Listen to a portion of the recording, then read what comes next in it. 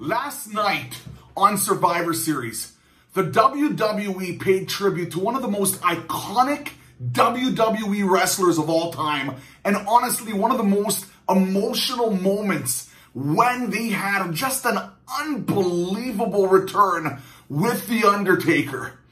Now, The Undertaker went out and did it in style like he usually does in the middle of the ring, but there's one thing that so many people were talking about, more so than even The Undertaker retiring himself. The moment Paul Bearer showed up, it was one of the most incredible and most emotional moments that I've experienced as a wrestling fan. And honestly, the whole entire social media blew up, went absolutely crazy for this, because The Undertaker's final night, the big farewell, was not just a farewell for The Undertaker, but it was also a celebration of Paul Bearer and all the work they did together.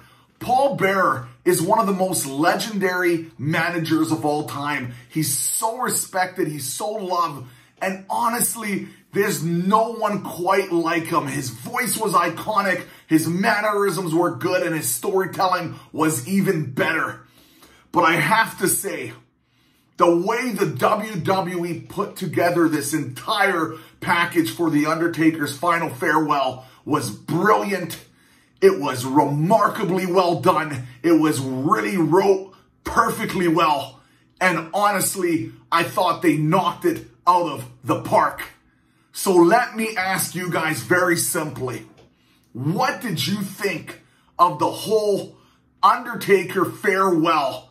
Is this the end for The Undertaker, or do you think there's still a chance that The Undertaker might come back for one more match?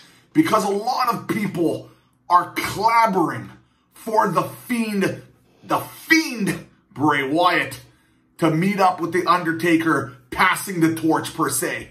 Let me know what you guys think below. Cheers.